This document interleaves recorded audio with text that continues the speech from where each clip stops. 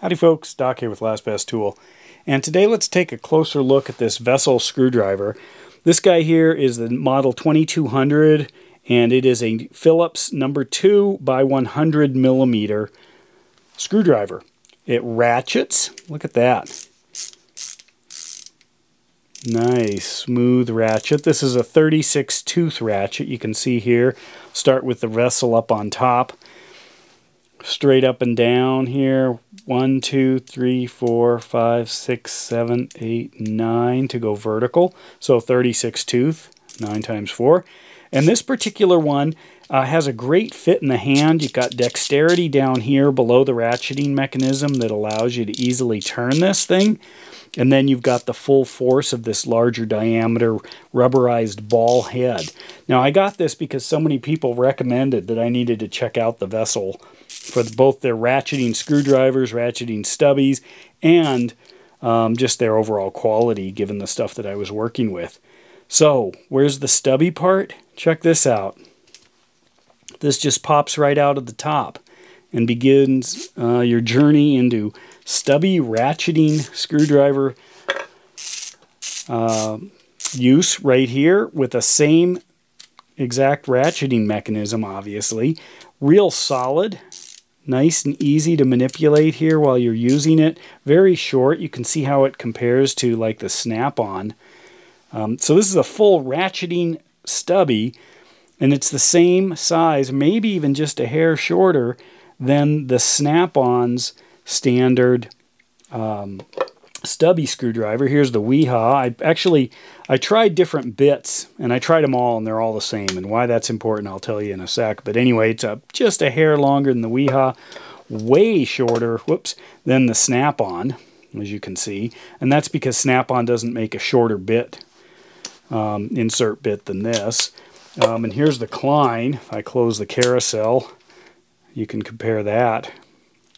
And the Klein actually does have, you know, some other features up its sleeve like that. But the reason I have these pulled out is because as I was checking out the bits, I cannot...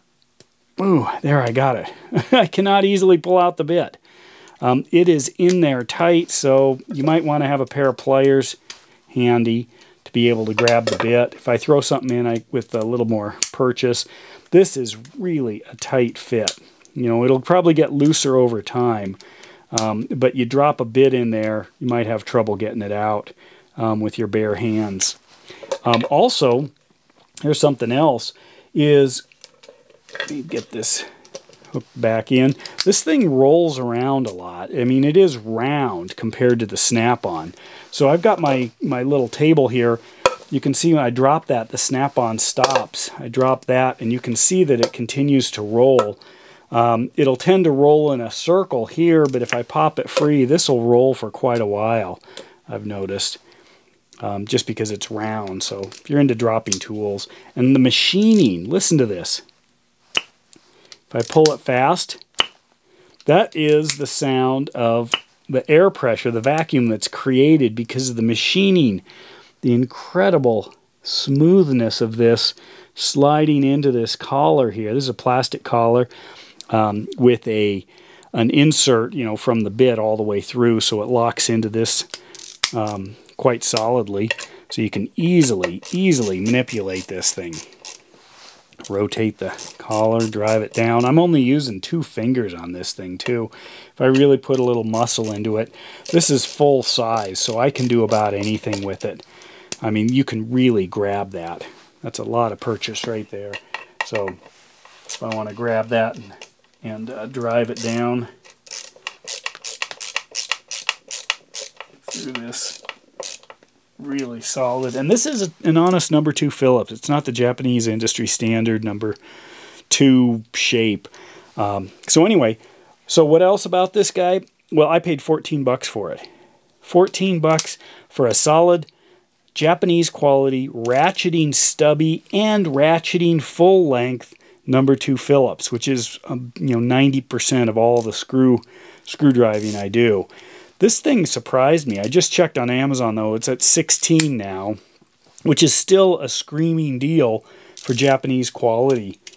And a ratcheting screwdriver. And a ratcheting stubby. I mean, that's just incredible.